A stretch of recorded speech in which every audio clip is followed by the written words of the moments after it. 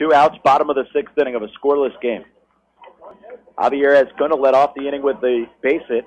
Chad Wright moved him up to second on a sac bunt, and then he moved to third on a Suarez groundout, the 2-2. Placed in a center field, a base hit for Collins.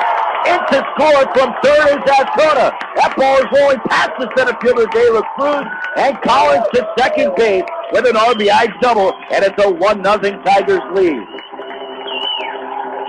Well, he got the second chance on the dropped pop-up and took advantage of it. Laced that ball into the gap in right center field to finally break the scoreless tie and put the Tigers on top.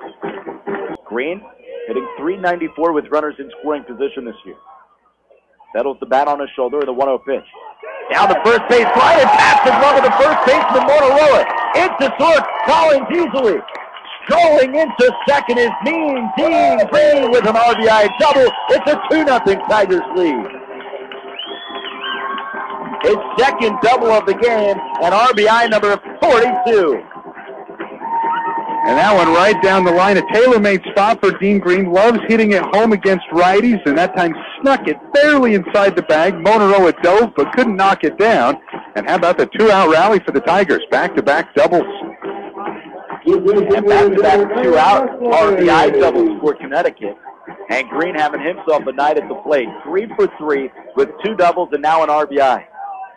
And it's a 2-0 Connecticut lead in the bottom of the 6th inning of the biggest game of the year. Now Aaron Westlake, he hits this one hard into center field, and it drops in front of the center fielder, De La Cruz. Green coming around, the relay throw, not in time. Green will score, and it's an RBI base hit for Aaron Westlake.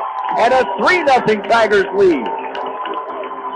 Keep the choo-choo train rolling along.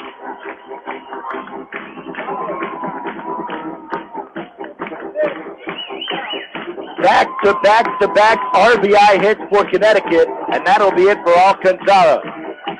And they get the 3-2, whatever it is, whoever's covering first for that double play, and the Tigers have a runner at second with 2 outs. Instead, Suarez stayed, and now they have the runner at third with 2 outs.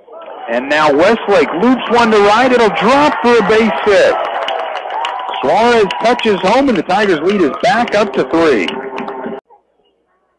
The pitch, grounder towards third, sharply hit. Perry stays with it, and the throw in time for the win.